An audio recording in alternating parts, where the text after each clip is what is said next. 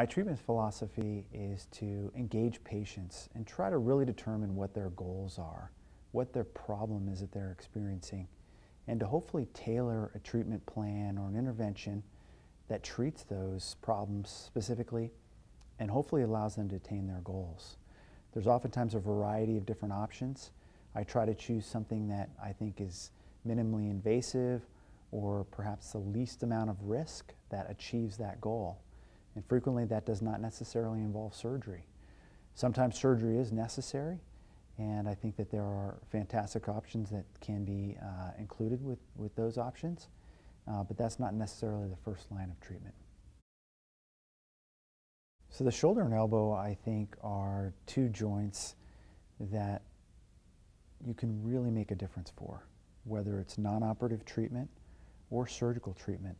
The success rates of the surgeries and the procedures that we do are typically very high, and we give patients a tremendous amount of pain relief, functional recovery, and satisfaction.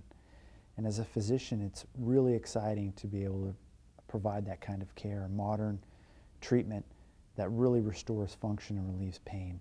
And I am very excited to be a part of that type of orthopedic surgery. I think what makes MUSC special is it is a large university hospital setting, and it has multidisciplinary care. There are specialists in all different fields, and oftentimes we work together to solve problems. And we have the latest innovative techniques and knowledge. People are especially well trained here, and I think that that makes MUSC an ideal location to receive care. I think that I'm helping to change what's possible for patients by bringing the absolute latest techniques, technology, and the best possible knowledge that is been developed worldwide. I've traveled to Europe, to Canada, and I've trained with and learned from literally the world's experts in the treatment of shoulder and elbow conditions.